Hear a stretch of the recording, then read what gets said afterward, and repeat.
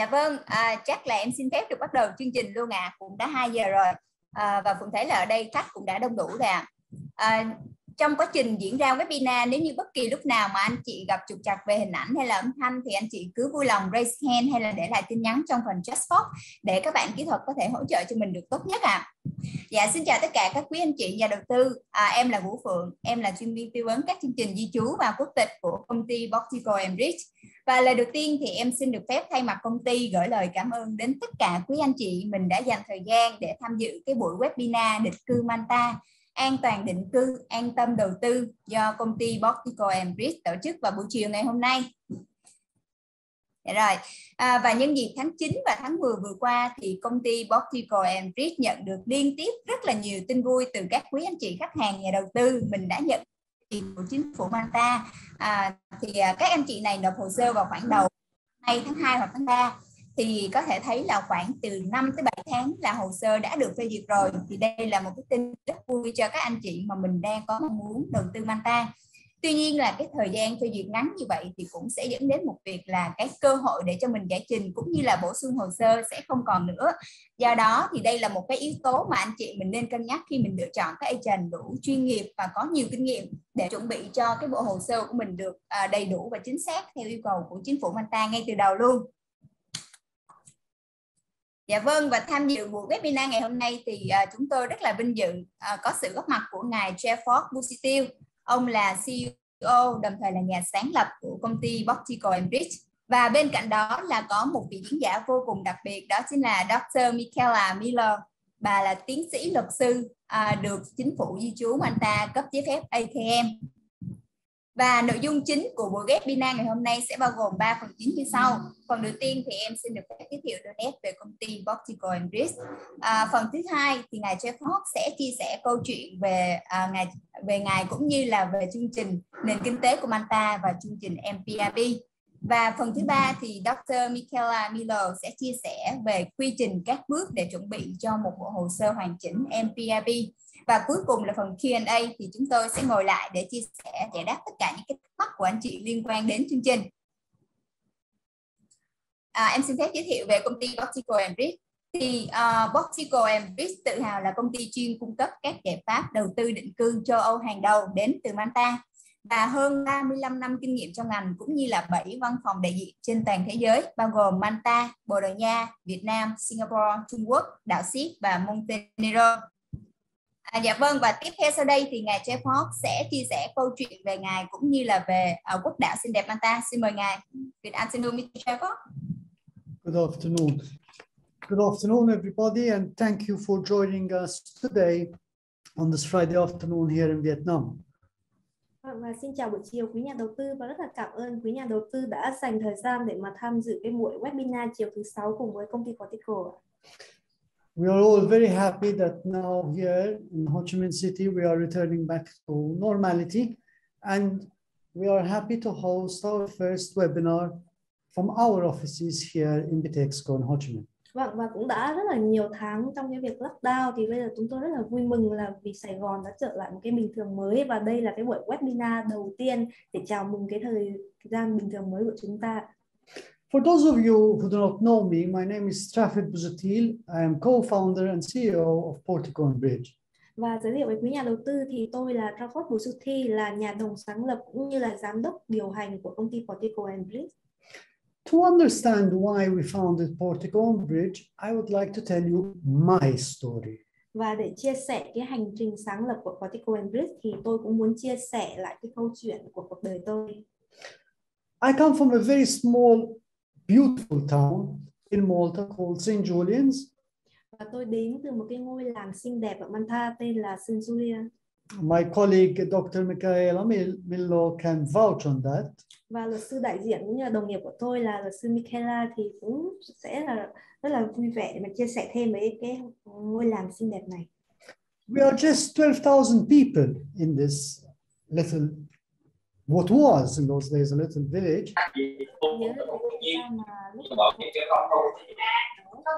Ngôi làng nhỏ tầm 12.000 cư dân. Along the amazing beach of St. Julian's and Sliema.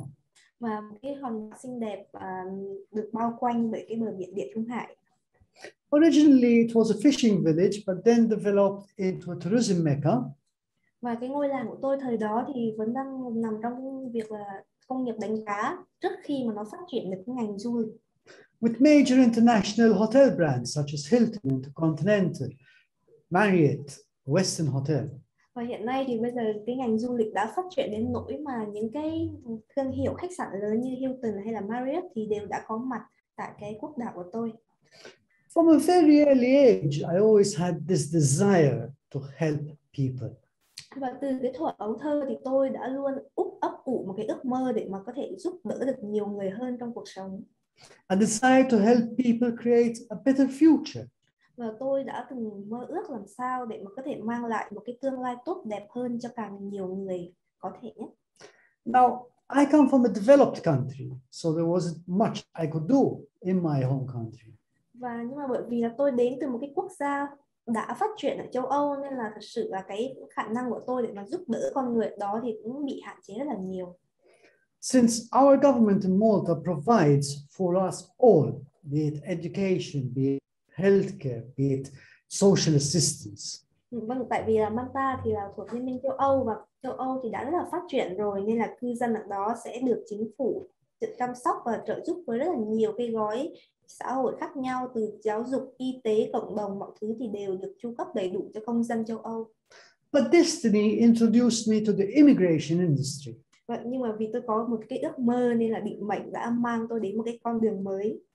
And I understood that this is my purpose in life. Và khi mà tôi tìm ra được cái ngành là đầu tư định cư thì tôi hiểu ra là đây chính là cái mục đích cuộc đời của mình. To help people have the same opportunities I had.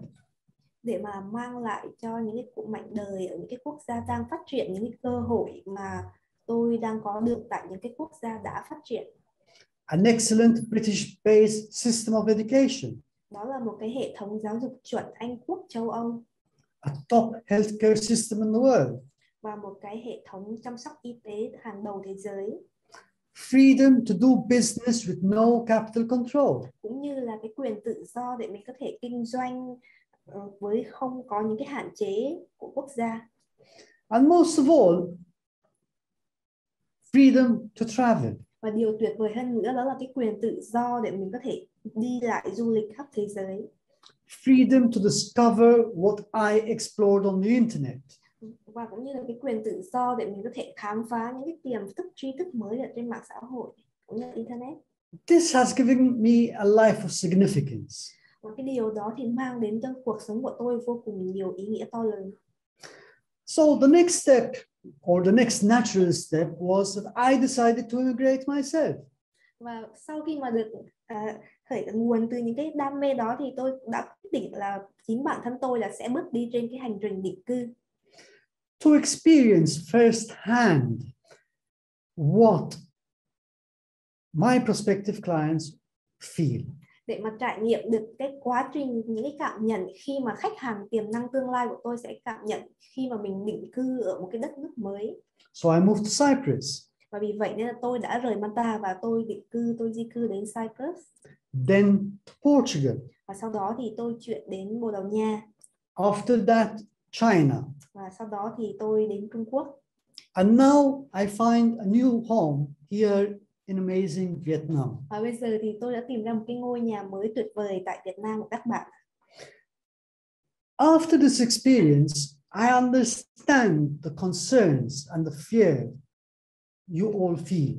Và sau khi mà đã rời khỏi quê hương để mà qua cái hành trình định cư đến rất nhiều đất nước thì tôi thật sự là thấu hiểu được những cái băn khoăn, những cái đắn đo của cái quý nhà đầu tư khi mà mình bắt đầu suy nghĩ về cái hành trình định cư. This experience taught me how to empathize with you, the client, when you are thinking of immigration, because I went through the process before you. Và cái trải nghiệm của tôi đã mang tới cho tôi được cái cơ hội để mà có thể đồng cảm với quý nhà đầu tư trước tất cả những cái suy nghĩ cũng như những cái khó khăn mà quý nhà đầu tư có thể sẽ gặp phải trong cái quá trình định cư nước ngoài của mình. When you meet clients for the first time, you see or you feel anxiety, the fear of the unknown. Và khi mà tôi đến gặp những khách hàng định cư mà quan tâm đến cái chương trình định cư lần đầu tiên ấy, tôi thật sự là tôi cảm nhận và tôi thấu hiểu rõ những cái đắn đo, những cái băn khoăn cũng như là một chút sợ hãi của quý khách, quý nhà đầu tư. You feel their concerns. Và rõ ràng là có rất nhiều câu hỏi và đắn đo mà khách hàng cần phải tìm được câu trả lời từ chúng tôi. But there is no better joy and satisfaction when you meet the same clients after they receive their acceptance to a new immigration destination. Và cùng một gia đình, cùng một khách hàng thì cái sự khác biệt giữa lần đầu tiên mà chúng tôi gặp khách hàng để mà tư vấn, khi mà chúng tôi còn thấy những cái sự lo lắng, và cho đến khi mà khách hàng đã nhận được thư chấp thuận và tiến hành là di cư đến một đất nước mới, thì tôi cảm nhận được một cái sự vui mừng phấn khởi trong tâm trí của khách hàng. You meet or you see people full of hope, courage, and pride at their achievement. Và như chúng tôi chia sẻ một cái bức ảnh là một cái gia đình khách hàng được nhận thư chấp thuận, thì chúng tôi thật sự là cảm nhận là rất là vui mừng và cũng như là một cái niềm hy vọng mới và cuộc sống mới cho cái gia đình của khách hàng. The reason why we're all here today is because we are all looking for a better future for our children. Và tôi hiểu được là cái lý do lớn nhất mà chúng ta đang cùng nhau trong cái buổi webinar ngày hôm nay là vì chúng ta ai cũng đang suy nghĩ đắn đo cho con cái, cho thế hệ mai sau của mình. Let us hear now from a family, or let us hear the satisfaction from a family that has received an approval letter in principle for the beautiful island of Malta. Và tôi cũng muốn chia sẻ một cái đoạn clip ngắn về quý khách hàng của chúng tôi, chia sẻ những cái tâm tư tình cảm khi mà khách hàng nhận được thư chấp thuận của Malta. Chào các chị và chào các bé ha. Thì em là Anna, em là chuyên viên tư vấn của chương trình định cư Châu Âu của Portico Bridge. Thì đầu tiên là em xin phép thay mặt cho Portico Bridge gửi lời chúc mừng đến anh chị, còn cho mình các chị của Malta. Và em cũng xin cảm ơn là anh chị đã đồng ý đến với phòng mình em để chia sẻ cảm nghĩ về chương trình, cũng như là để khuyến khích động viên các nhà đầu tư khác cũng đang có mong muốn định cư giống gia đình mình. Thì nhân tiện đây thì anh chị có thể chia sẻ cho em là cái cảm xúc của gia đình mình như thế nào khi mà mình nhận được cái thư tuyên truyền nhanh hơn dự kiến, đặc biệt là trong khi làm Covid hiện nay, được không ạ? Đầu tiên cho xin phép theo gia đình là gửi lời chúc sức khỏe đến toàn thể công ty và giai đoạn Covid thì cũng có rất là nhiều khó khăn đang chậm lại hết. Thì gia đình cũng có đặt tên và quyết định là nộp để mà cho có tương lai để cho cái bé sau này. Thì khi mà cái dự kiến thì chị cũng học bạn 8 tháng cấp 1 và thực sự là khi nhận được thư từ bên chỗ người ta là chỗ mà bạn hỗ trợ cho chị là một lúc đó chị mừng quá, chị không biết nói như thế nào, coi như là không nói ra lời luôn. Coi như là nó ok chị mừng quá, rồi bắt đầu là xong không nói được lên lời, cái chị về cho xã và ba mẹ chị hay cái tội của đó phải mất ngủ. Hay là cái ngày đáng nhớ đúng không bạn? Đó là ngày đáng nhớ của gia đình mình. Cái mấy đứa nhỏ này nè, mấy bạn trẻ này cứ hỏi ủa là gì là mình thành nước ngoài hả ba mẹ? Dạ vâng. Thì anh chị có thể chia sẻ là lý do mà tại sao thì mình lại chọn Malta là cái đất nước để mình sẽ chuyển đến để định cư sinh sống, học tập và làm việc được không ạ? Tương thì nó rất là nhiều nước. Xong thì thấy là Malta là nhất là cái tài chính trong các bạn của gia đình. Hai là các môi trường trong môi trường châu Âu, cái môi trường nó đã cũng có sinh viên. Cái thứ ba là để đi như vậy cả gia đình đã hỗ trợ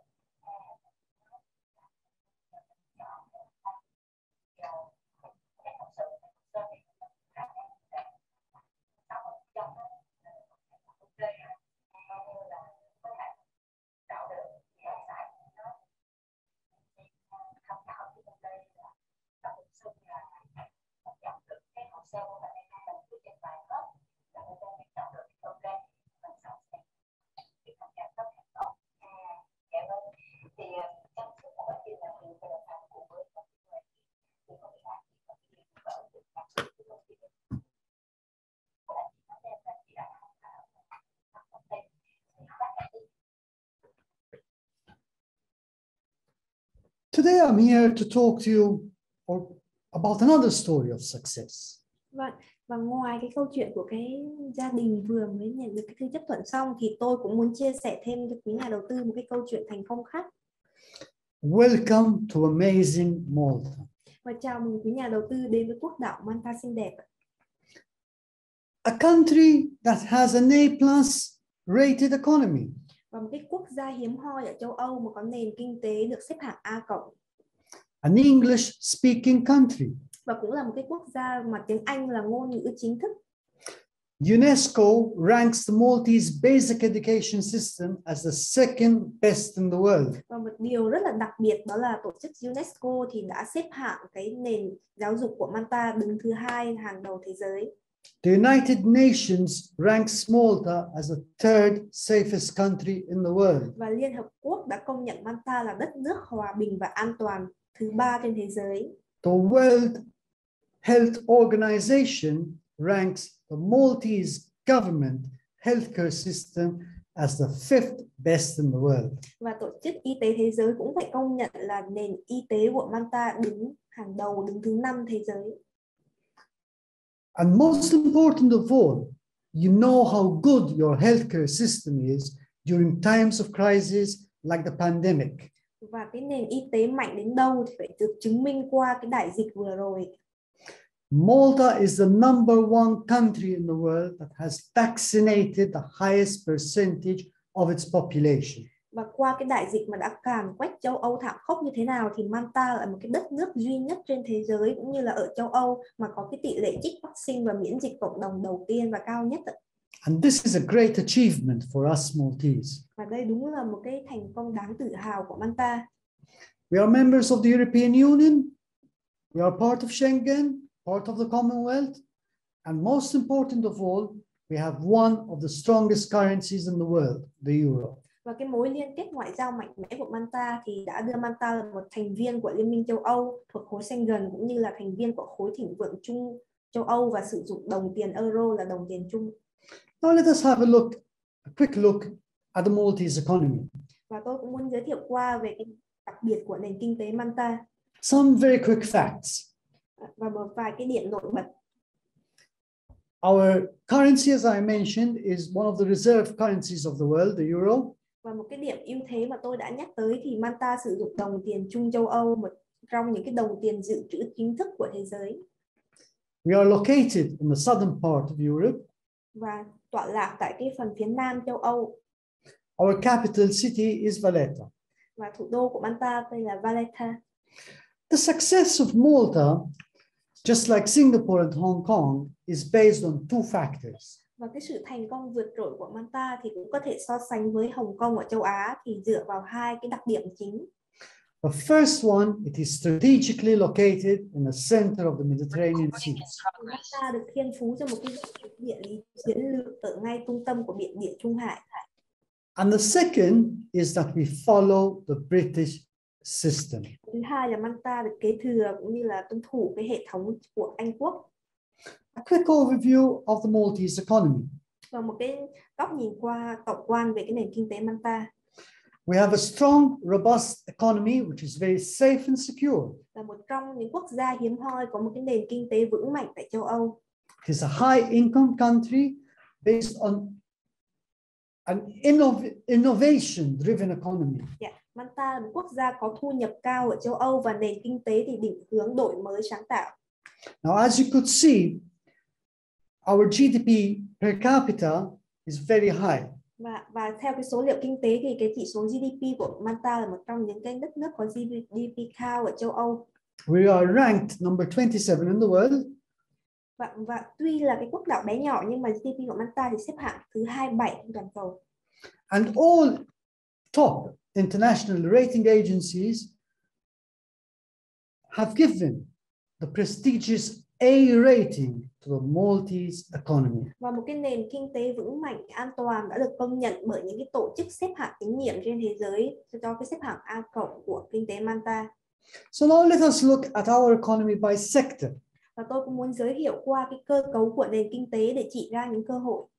Many people think that Malta is just based on tourism. Our economy is based on tourism. Thì rất nhiều người thì sẽ biết đến Malta về cái lĩnh vực là du lịch.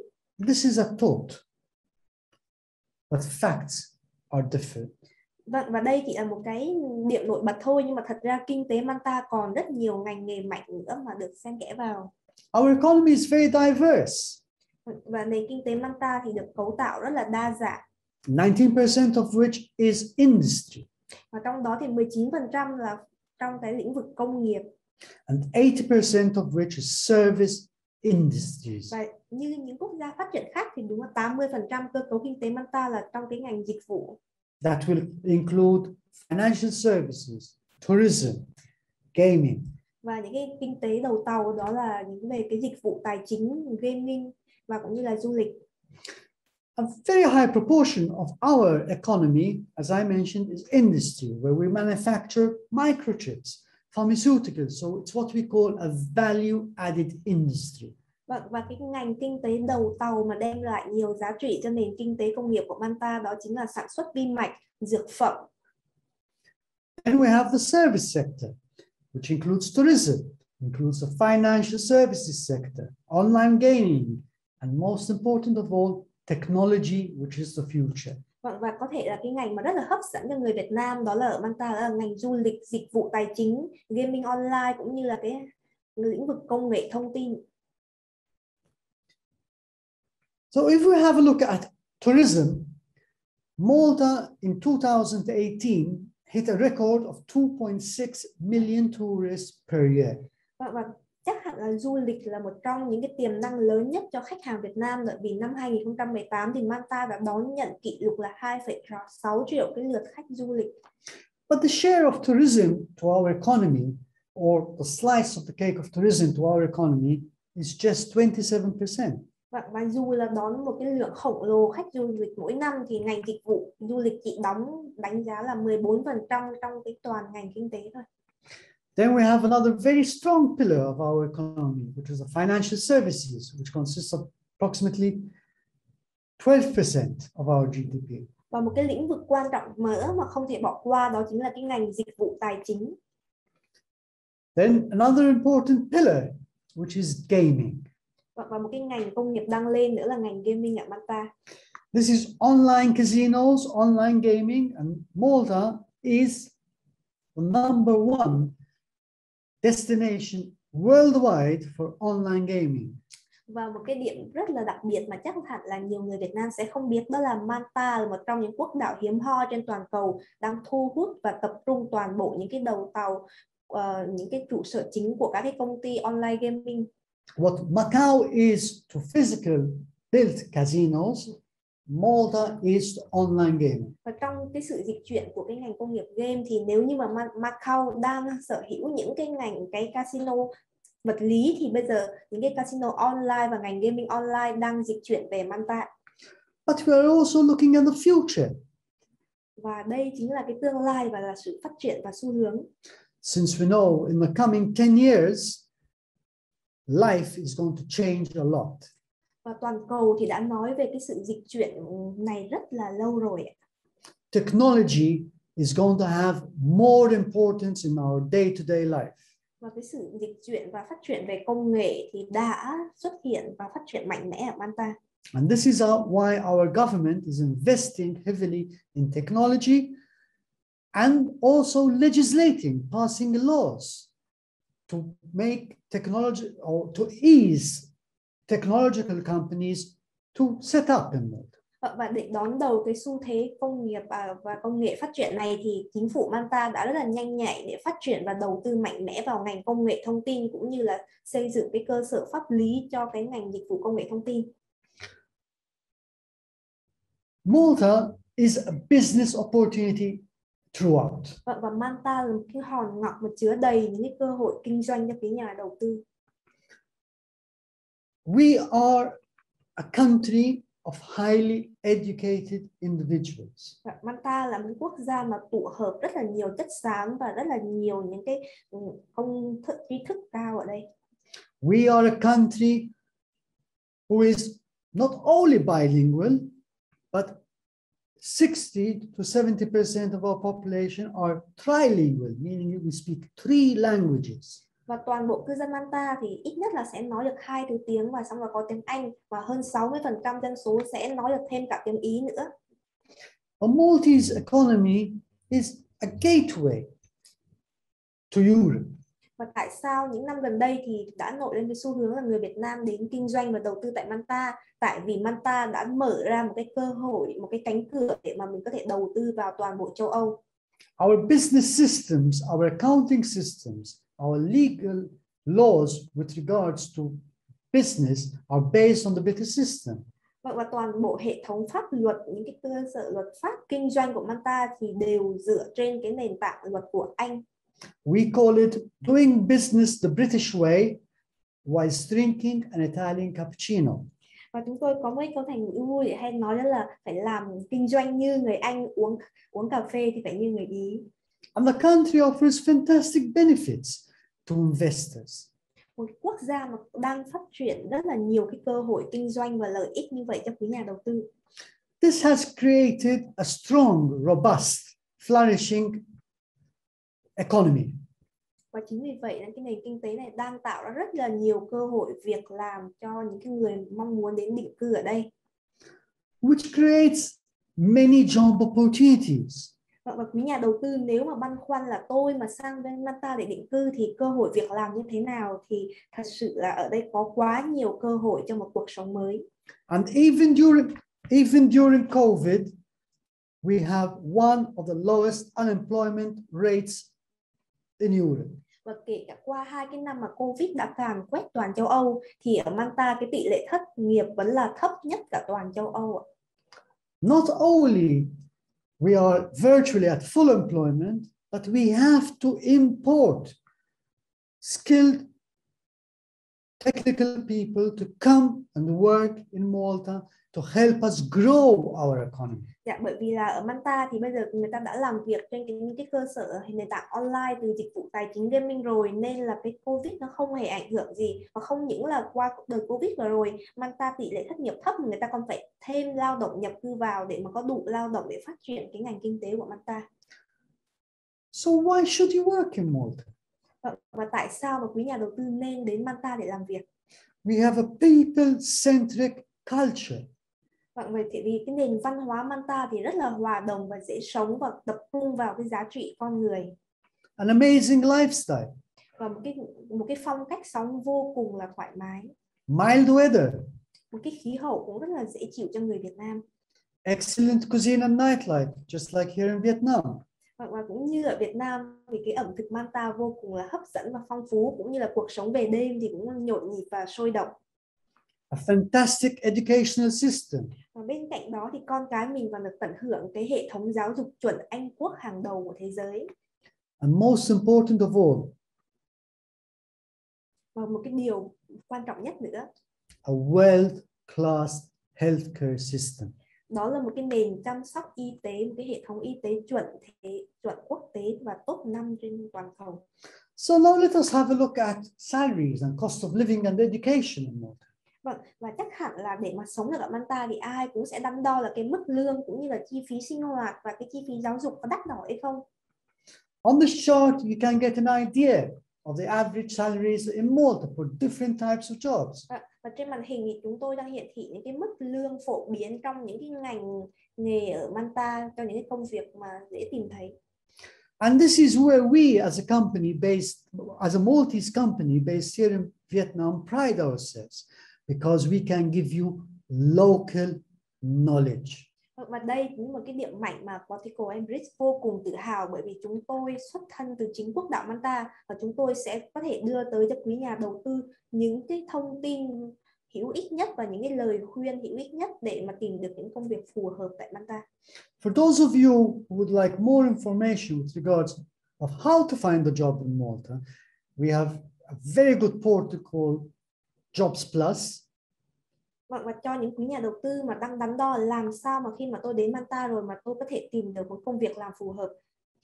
And also, if you'd like a more detailed explanation than what I'm giving here today, we have on our YouTube channel a specific video telling you, our clients, how to find a job in Malta, how to register for a job, and all you need to know about the job industry in Malta.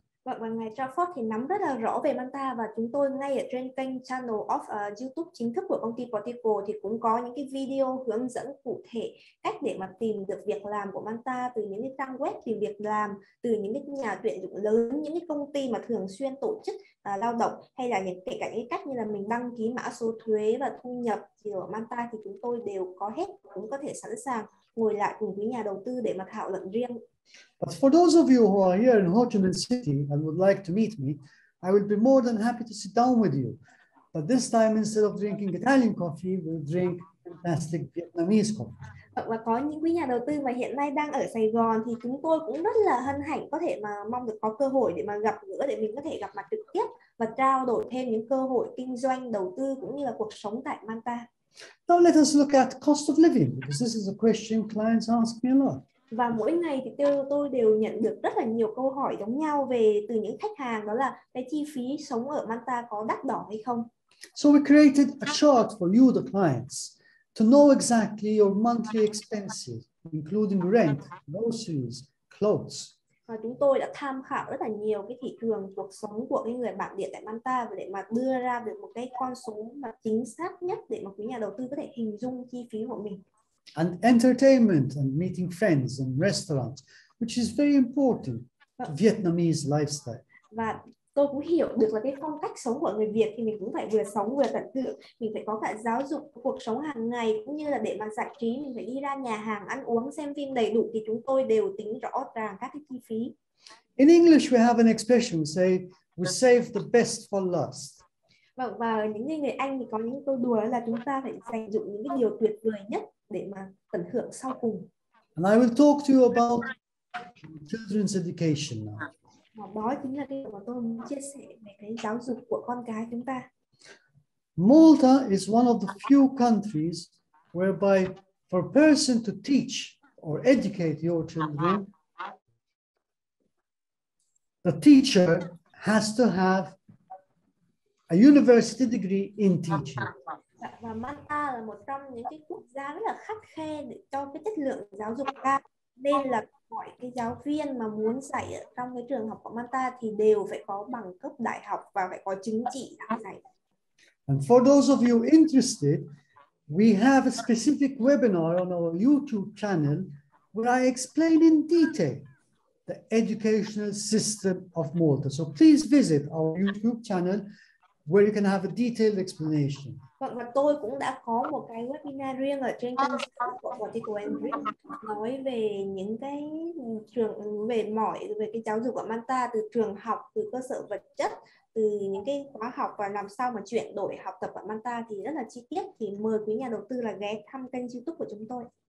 For those of you interested in Malta, at the moment we have a fantastic promotional offer because it's COVID and we care. Và cho những quý nhà đầu tư mà đang rất là nóng lòng để mà tìm hiểu thêm về Malta thì cái đại dịch và cái lockdown đã càn quét đi Việt Nam cũng đã vài tháng rồi, nên là công ty chúng tôi cũng vô cùng thấu hiểu và chúng tôi cũng đang có những cái khuyến mãi cũng như là để mà trợ giúp quý nhà đầu tư trong cái khoản đầu tư định cư tại Malta. We have limited seats, so please talk to our senior relationship managers who have many years experience and have helped hundreds of clients, if not thousands of clients, seek, find and start a new life.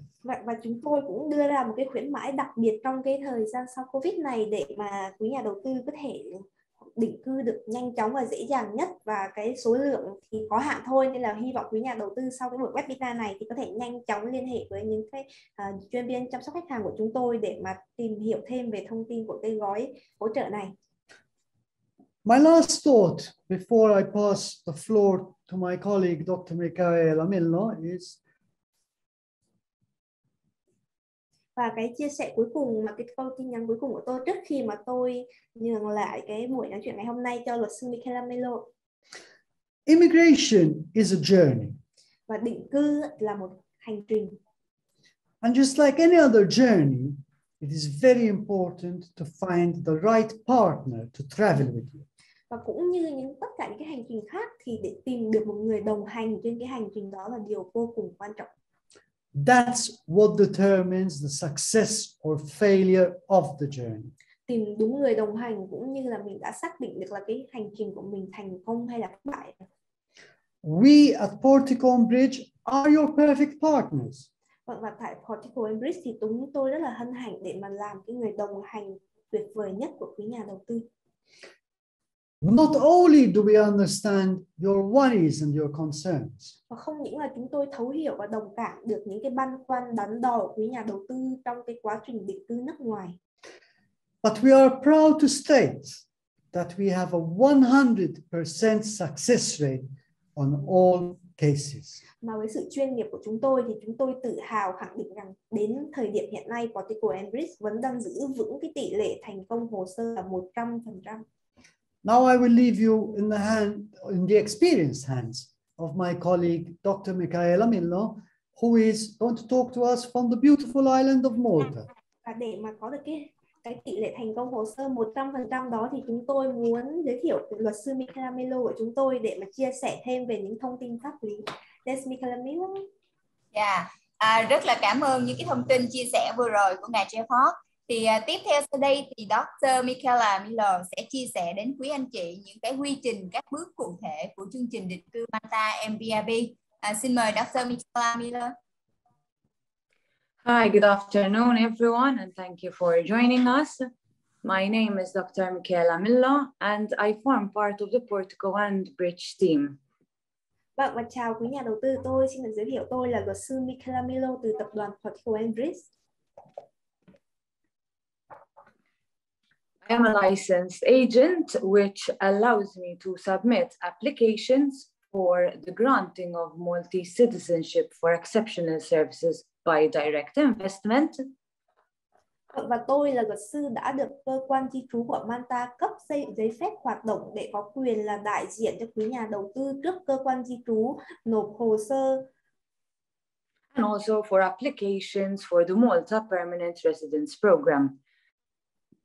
Và toàn bộ những cái hồ sơ mà quý nhà đầu tư cần nạp tới chính phủ Malta và cho những cái chương trình di trú thì luôn luôn cần được một luật sư đã được chính phủ cấp phép để đại diện cho cái bộ hồ sơ này. I have also successfully supported more than 200 Vietnamese and also Chinese investors to settle here in Malta.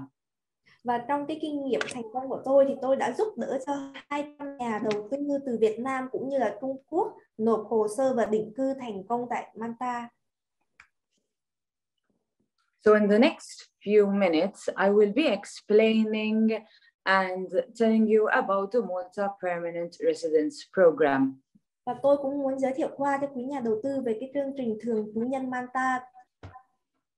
This is a program which is a straightforward residency by investment program, which is based on investments in property and also government contributions. Và cái chương trình thường trú nhân Malta là một cái chương trình đầu tư mà được luật định quy định rất là rõ ràng và quý nhà đầu tư có thể nhận được thẻ thường trú nhân dựa trên những khoản đầu tư vào tài sản và đóng góp cho chính phủ Malta. This program offers much value to clients wishing to make Malta their home away from home. Và cái chương trình đầu tư định cư này thì mang lại rất là nhiều giá trị cho những nhà đầu tư mà mong muốn là được đến Malta định cư và sinh sống. So in the next slide, I will be explaining the requirements for an individual to be eligible for the Malta Permanent Residence Program. Và cái chương trình tiếp theo thì tôi sẽ chỉ rõ những cái yêu cầu của cái chương trình MPRP. So, to be eligible for this program, the applicants must be an individual who has attained the age of 18 years. Và cái yêu cầu đầu tiên đó là một cái cá nhân mà đương đơn chính thì phải có được là đủ trên 18 tuổi. Be third country nationals, non-EEA and also non-Swiss. Và cái đương đơn chính phải là công dân của một nước thứ ba và không là công dân thuộc cái khu vực kinh tế châu Âu cũng như không phải là công dân của Thụy Sĩ. not benefit under other pertinent regulations and schemes. Và cái công dân và cái đương đơn này thì phải là đang không hưởng lợi từ bất kỳ một cái chương trình đầu tư định cư nào khác. Be fit and proper individuals and also have a clean criminal record. Và đương đơn chính cũng phải là những cái nhưng mà phù hợp với cái nhu cầu và cũng như là cái phải có cái lý lịch tư pháp trong sạch. Not pose any potential threats to the national security, public policy, public health, or public interest. Và chính phủ của Malta sẽ phải xác nhận được đó là cái đương đơn không gây ra bất kỳ một cái mối đe dọa tiềm ẩn nào đối với an ninh quốc gia cũng như là chính sách cộng đồng hoặc là sức khỏe lợi ích chung của Malta. Must be in possession of a valid travel document. Và cũng như là đương đơn thì phải sở hữu một cái chứng từ du lịch hợp lệ như là hộ chiếu. Pass a strict 4-tier due diligence test. Và sẽ có một cái bài kiểm tra thẩm định 4 cấp nghiêm ngặt trước khi mà mình được nộp hồ sơ cho chính phủ Malta. Be in possession of stable and regular financial resources sufficient to maintain not only themselves but also their dependents without being a burden on the social assistance system here in Malta. Và quý nhà đầu tư cũng sẽ cần phải chứng minh được là mình có một cái nguồn thu nhập ổn định và thường xuyên để mà có thể đủ duy trì được cái nhu cầu của bản thân cũng như là những cái thành viên gia đình người phụ thuộc để mà có thể sinh sống độc lập ở Malta.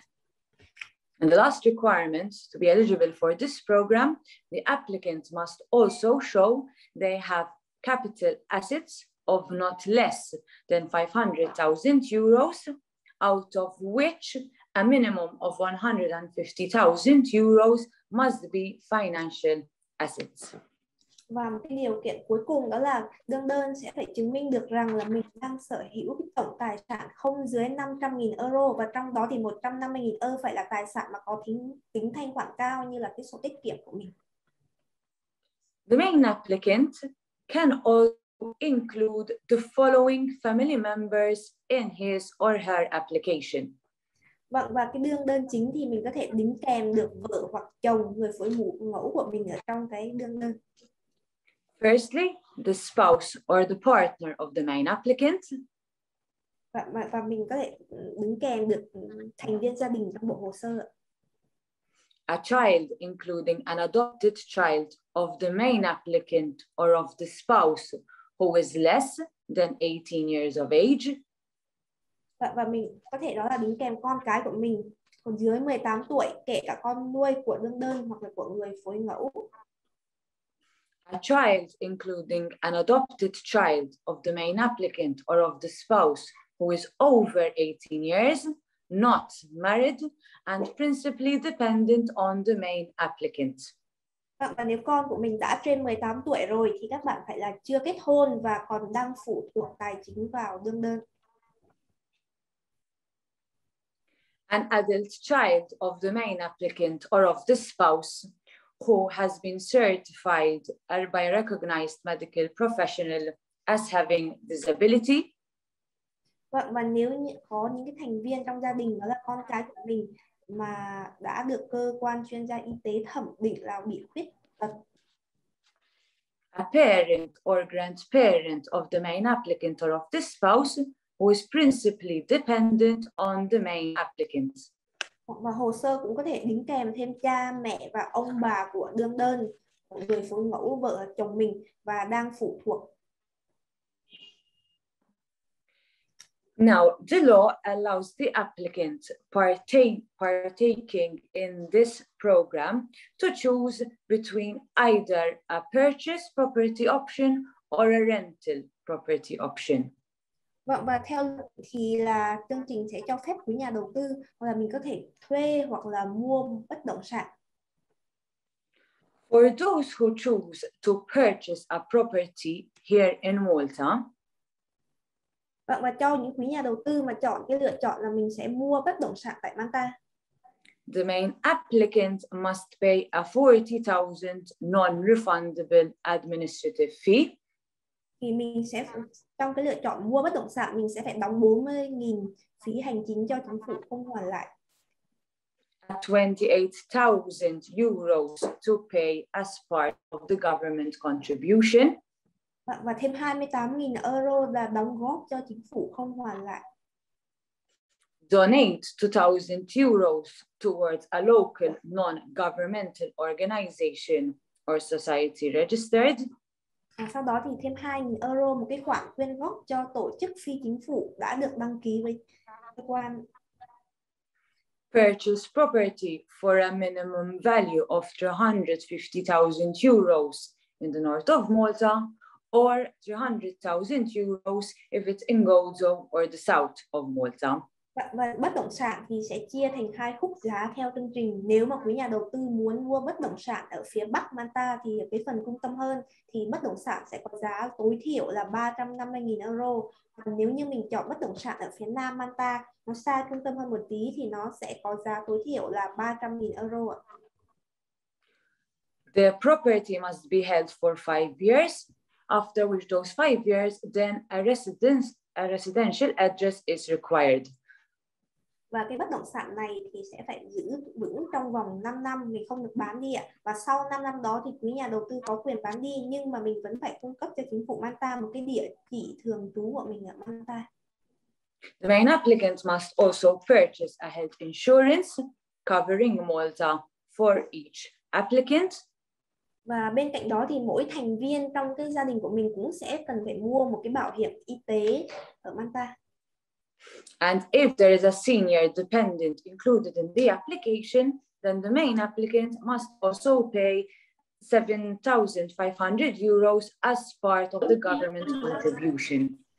Và trong cái hồ sơ thì mỗi cái người phụ thuộc mình đính kèm thì mình sẽ phải đóng thêm là 7.500 euro cho mỗi người phụ thuộc.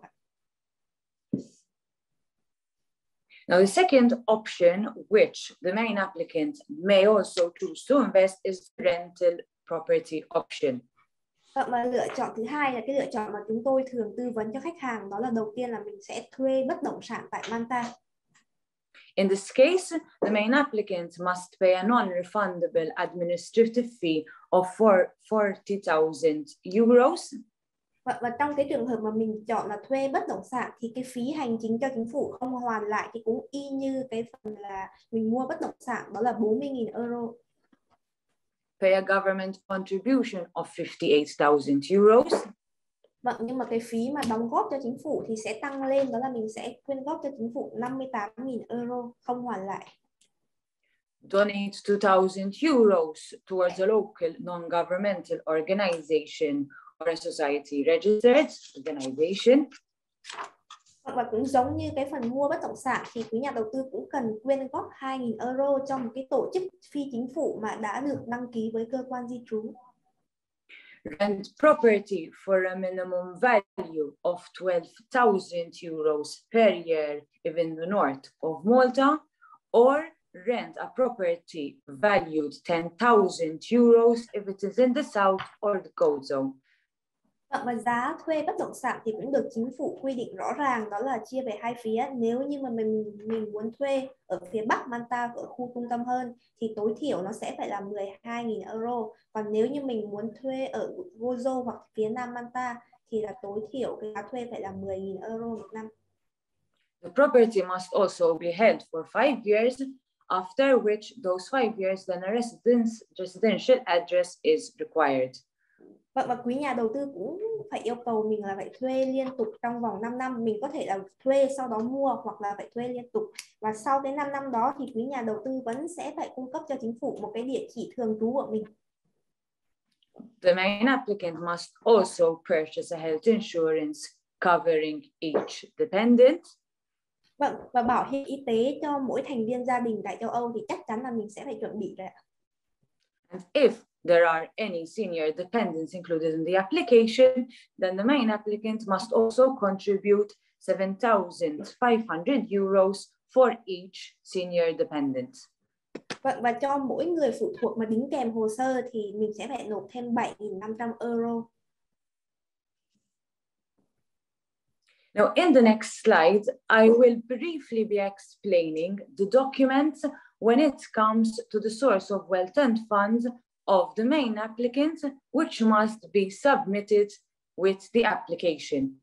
Vâng, và một cái điều rất là quan trọng trong bộ hồ sơ của mình đó là cái hình thức mà chứng minh tài chính cho cái khoản đầu tư. So the first would be that the client must provide a list of his or her present source of income and also all the businesses which the main applicant owns.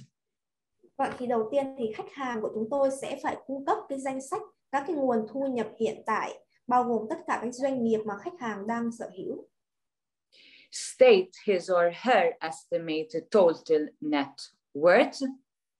Và mình cũng sẽ phải là ước chừng để mình nêu ra tổng cái giá trị tài sản ròng ước tính. And must also provide a complete and detailed declaration of how the main applicant managed to accumulate the total net worth, and also must state the events which led to that accumulation of the net worth. Vâng, và chính phủ Malta cũng sẽ yêu cầu nhà đầu tư là mình sẽ phải cung cấp một cái bản kê khai toàn diện và đầy đủ về cái cách mà mình đã tích lũy được cái tổng cái giá trị tài sản ròng đã nêu bằng cách là liệt kê ra các cái loại mà thu mua và sắp xếp theo cái dòng thời gian những cái sự kiện chính đã dẫn đến được cái sự tích lũy tài sản hiện có ngày hôm nay. The main applicant must also submit 3 months bank statements which are active and it is used, and this is going to be the bank account which the main applicant is going to donate and pay the government funds from.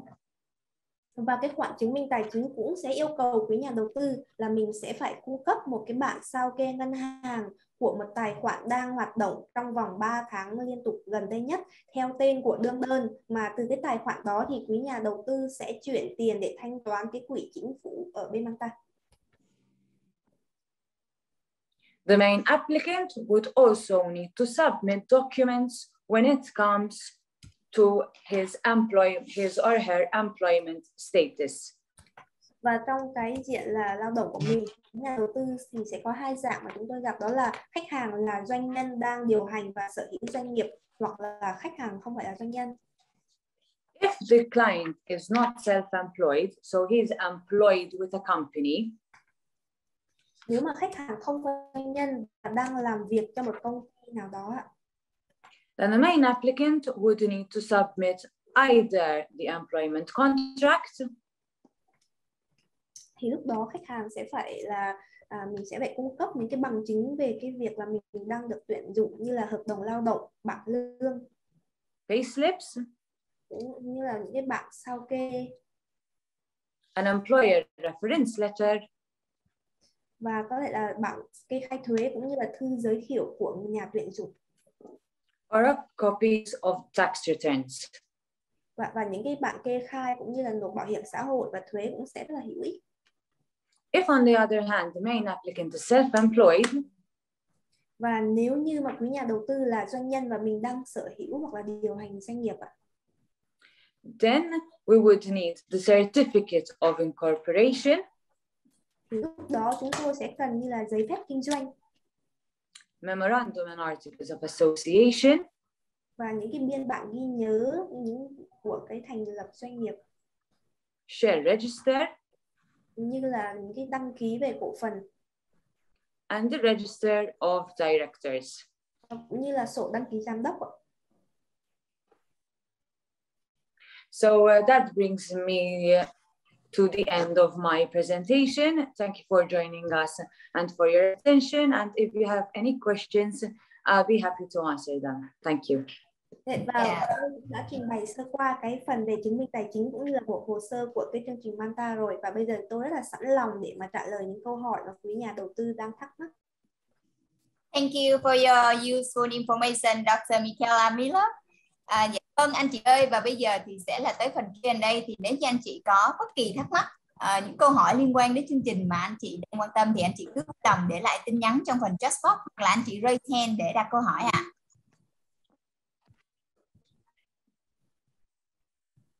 Dạ rồi, ở đây thì em đã nhận được một số các câu hỏi của các anh chị khách hàng. Câu đầu tiên em nhận được của một chị Vi đó là có PR thì con có được học miễn phí tại Malta không? So I got a question. A client is wondering if I get the PR, can my kids study for free in Malta? As per regulations, if you work in Malta after you get a PR, then yes, your children will be entitled to primary and secondary school free education. Vâng ạ, và theo như câu trả lời của chị thì nếu như mà mình có PR của Malta và đương đơn là một trong hai người hoặc là vợ hoặc là chồng có làm việc ở Malta để mà mình có đóng góp cho chính phủ thì lúc đó con cái của mình sẽ được học miễn phí ở Malta. If you choose not to work in Malta, Vâng, nhưng mà có nhiều cái nhà đầu tư thì sẽ cần phải ở Việt Nam để mà tiếp tục điều hành cái công việc kinh doanh của mình ý. then you can still send your children to government school. Lúc đó con cái của mình vẫn có thể là dùng cái thẻ PR để qua Malta đi học bình thường. But it is against payment.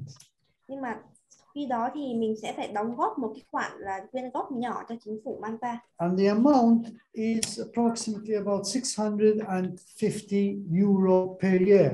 Và, I'll give you the và chi phí thì chắc là cũng tầm khoảng 650 euro cho mỗi năm học 2 học kỳ thôi ạ. which is approximately 17 million dong per year. Là nếu mà mình tính ra tiền Việt là sẽ tầm 17 triệu một năm cho 2 học kỳ cho cái môi trường giáo dục chuẩn Anh Quốc ở Malta. Dạ rồi, câu hỏi tiếp theo em nhận được đó là sau 5 năm renew thẻ PR thì có điều kiện không? So the second question is that after 5 years, when it comes to renewing my PR, is there any condition? I will leave that to Dr. Michaela and her expertise. So after 5 years, the only condition would be that you would need to have a residential address, a valid residential address. Thì luật sư Michaela trả lời là sau 5 năm khi mà mình cần phải gia hạn lại cái thẻ PR thì cái phần gia hạn cũng như là mình đi gia hạn chứng minh nhân dân hoặc là hộ chiếu của mình ở Việt Nam đấy ạ, thì mình chỉ cần một cái địa chỉ thường trú tại Malta là mình đã có thể gia hạn được rồi, và cái địa chỉ này thì công ty Portico sẵn sàng là giúp đỡ nhà đầu tư để cung cấp cái địa chỉ.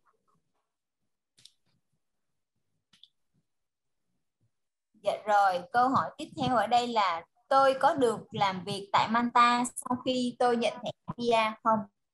Yes, so the client is wondering if he can work in Malta legally after he receives the Malta PR. No. Once you receive the PR in Malta, that gives you the right to live in Malta for as long as you wish.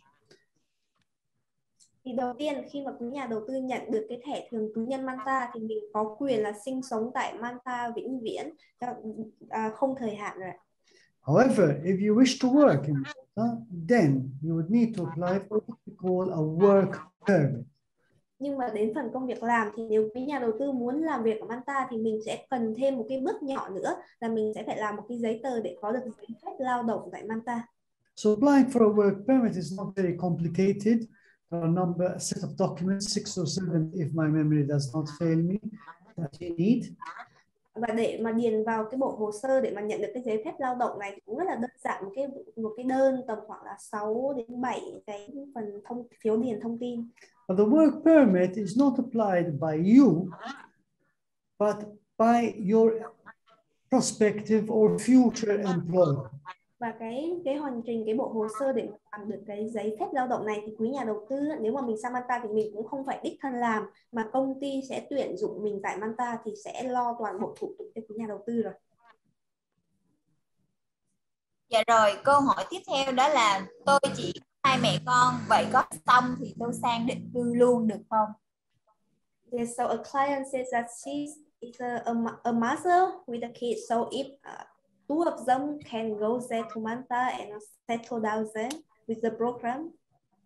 Yes, most definitely. If the mother and the children achieve PR status, they have a right to move to Malta and live indefinitely on Malta as long as they obey and follow all the laws of Malta. Và cho cái vị khách hàng của chúng tôi thì rõ ràng là hai mẹ con của chị nếu mà tuân thủ đủ cái điều kiện chương trình Malta thì nếu mà mình đạt được thẩm visa mình có toàn quyền là sinh sống và sang bên đó định cư, học hành, làm việc. Dạ rồi, một câu hỏi tiếp theo là tôi chưa từng đến Malta bao giờ. Vậy sau khi gia đình tôi có PR và sang đó ở thì công ty có hỗ trợ gì cho gia đình tôi không? So a client is concerned that she has never been to Malta. So if she follows this program and coming to Malta to settle down, will our company accompany her in the location and in anything so she can adapt to the new life? So let's start off. Our company does not only accompany you in Malta to start your new life. Vâng, thì có một cái điểm mạnh của Portico là chúng tôi không chỉ là một cái công ty chuyên về cái lĩnh vực di trú định cư. We are the only company here in Vietnam that has a Maltese person based here in Vietnam. Vậy mà công ty Portico chúng tôi tự hào là một công ty duy nhất tại cái thị trường Việt Nam mà có một người Malta đang sinh sống và làm việc tại thành phố Hồ Chí Minh. So you are more than welcome to come to our office and ask me any question you want about Malta, even before you decide to apply. Yeah. Thì trước khi mà quý nhà đầu tư có thể đắn đo làm sao mà mình có thể hòa nhập cộng đồng và cuộc sống ở bên Malta thì chúng tôi đây có văn phòng đại diện ở ngay tại Malta cũng như là luật sư và dịch vụ toàn bộ đều ở Malta. Thì quá trình mà định cư cũng như là bắt đầu một cuộc sống mới ở Malta thì rõ ràng là người Malta sẽ giúp được quý nhà đầu tư tốt nhất. Và ngay tại văn phòng chúng tôi thì khi bất kể khi nào quý nhà đầu tư có những câu hỏi, chị có thể đến thẳng văn phòng để mà hỏi đáp cũng như là tìm ra những cái chi tiết về cuộc sống của Malta làm sao để mình hòa nhập. But once you arrive in Malta or land in Malta, as we would say, our team will help you all the way. Before you go, we help you find the rental property that you need. You'd find somebody at the airport waiting for you. There is Dr. Michaela's legal team that will support you on the legal side. There's our support team that will support you on all other issues you need. Và với một cái văn phòng luật đại diện ngay tại Malta, kinh doanh 30 năm tại Malta rồi, thì quý nhà đầu tư hoàn toàn không phải lo, chỉ cần mình vừa mới hạ cánh xuống sân bay ở Malta thôi, thì đội ngũ nhân viên của chúng tôi đã đón quý nhà đầu tư từ sân bay để mà đến những cái bất động sản mà mình có thể chọn thuê, và kể cả cuộc sống mới từ giáo dục, trường học, định cư, sức khỏe, tất cả mọi thứ thì chúng tôi sẽ gọi là mình hỗ trợ trọn đời luôn ấy. With Portico Bridge, your journey is a safe and secure journey to your new life.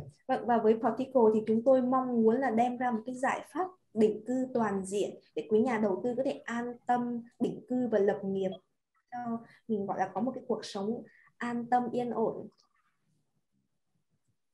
Dạ vâng, và một câu hỏi nữa là bên đây là nếu như lựa chọn hình thức thuê tài sản, mức phí thuê là 10 đến 12k trong 1 hay 5 năm và sau đó phải mua nhà để được xét quốc tịch hay không?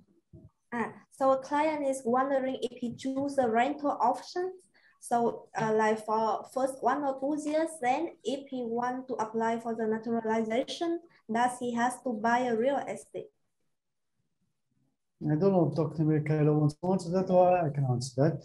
With regards to naturalization, there is no condition if he is in a rented property or a purchased property. Michaela, you want to answer the question in more detail? Actually, I answer. Okay, dạ vâng, thì ngài Trang Phất có trả lời đó là cái phần mà mình nhập tịch ấy, thì không liên quan gì đến việc là mình đang ở nhà thuê hay là nhà mua, nên là chỉ cần là mình ở đủ Malta trong cái thời gian quy định trong luật thì mình sẽ được nhập quốc tịch Malta và cầm quyến hộ chiếu Malta thôi. Rồi, câu hỏi tiếp theo là điều kiện để được lao động ở Malta như thế nào?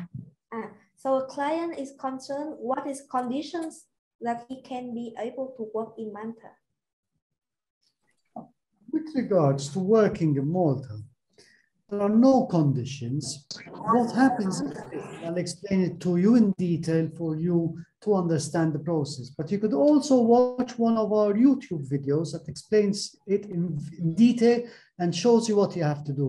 Yeah. Và vâng, thì cái điều kiện để làm việc ở Malta thì thật sự là ngài Trang Phất chia sẻ là mình không có một cái điều kiện nào cả, chỉ cần quý nhà đầu tư có cái năng lực lao động thôi và mình tìm được nhà tuyển dụng thì rõ ràng là đã được rồi. Và ngài Trang Phất cũng có một cái video YouTube riêng để làm sao tìm việc cũng như là bắt đầu một công việc làm ở Malta ở trên kênh YouTube của Portico Bridge, thì quý nhà đầu tư sau cái buổi hội thảo này có thể tìm hiểu thêm. So the first thing is you need to go to job websites and look for situations vacant. Và thì đầu tiên, cái bước đầu tiên mà mình sẽ tìm việc đó là mình đi theo những trang đăng ký tuyển dụng. Như ở Việt Nam mình thì ở Malta cũng có rất là nhiều website tuyển dụng. Send in your CV. Và mình sẽ gửi cái hồ sơ CV của mình qua những cái website đó để mà apply những công việc. Go for a job interview. Và sau đó thì nhà tuyển dụng chắc sẽ lựa chọn cũng như là liên hệ để phỏng vấn. If you are the chosen applicant by the prospective employer, he will apply for a work permit for you. Và ở Malta, nếu mà nhà tuyển dụng đã xác định là sẽ tuyển một trong những cái vị cùng các bạn để mà làm việc, thì cái việc mà xin giấy phép lao động cũng như là những thủ tục tiếp theo thì sẽ được xử lý hoàn toàn là bởi nhà tuyển dụng. He will ask you for some documents, your residency card, photos, a CV, which obviously he has, and another document which Và những cái chứng từ mà công ty cần để mà có thể xin được cái giấy phép lao động cho mình thì cũng rất là cơ bản, như là mình cần một bộ hồ sơ, có ảnh, có cái thẻ PR mà mình đã nhận được, rồi là những cái CV của mình, bằng cấp của mình, chỉ vậy thôi ạ. He will submit the application to Identity Malta. Và sau đó thì nhà tuyển dụng sẽ thu thập cái bộ hồ sơ của mình và nộp cho cái cơ quan có thẩm quyền của Malta.